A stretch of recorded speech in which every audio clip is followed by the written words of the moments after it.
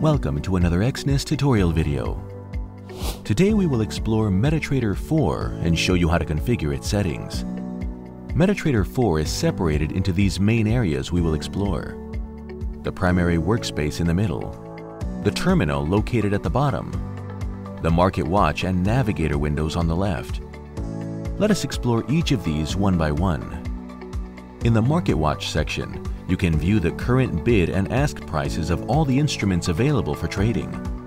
You can right-click and select Specification on any instrument to display additional information for it. To add an instrument to the Market Watch, right-click and choose Symbols. Choose a symbol group of your choice and double-click on an instrument to add. To remove an instrument from Market Watch, right-click and select Hide. You can view ticks for an instrument by selecting it in the Symbols tab and then clicking over to the Tick Chart tab. Alternatively, you can also view and download ticks for all instruments from the Exness website. Now let's move on to the Navigator window. Click on Accounts to view all trading accounts previously logged in to this device. You can double-click on any trading account to log in. Note that logging into another trading account will log you out of the current trading account.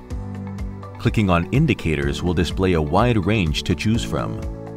To use, simply drag and drop the indicator onto the chart of your choice. In some cases, you may need to set preferences for the indicator. To remove an indicator, right-click the graph and select Indicators List, then select one and click Delete. Expert advisors and scripts present some options if you want to use automated trading. To choose either, simply click and drag them onto a chart of your choice. To remove the Expert Advisor, right-click the graph, then select Expert Advisors and Remove. To remove the script, right-click the graph and select Remove Script. The main workspace can be customized to add as many chart windows as you like.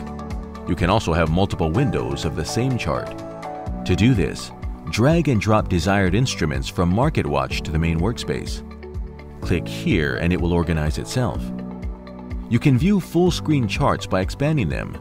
You can then toggle between them using their tabs below. Choose your desired chart style by clicking here.